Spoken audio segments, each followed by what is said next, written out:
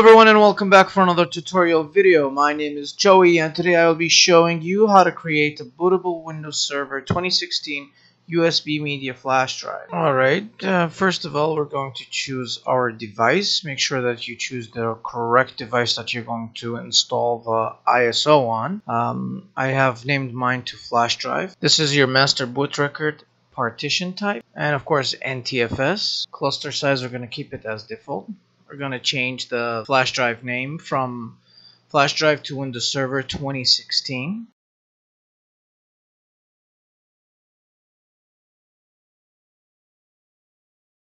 Check device for bad sectors. I'm not going to check that. I'm going to go down and select the image, or select the ISO image.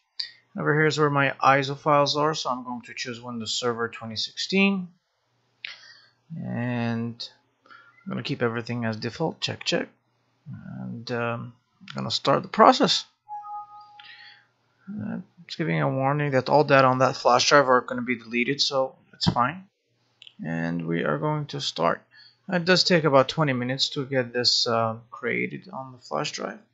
And there you go. This is how to create everything. I'm going to fast forward this video, and I will show you how to install Windows Server 2016 using this flash drive that we just created next time in my upcoming videos, so stay tuned.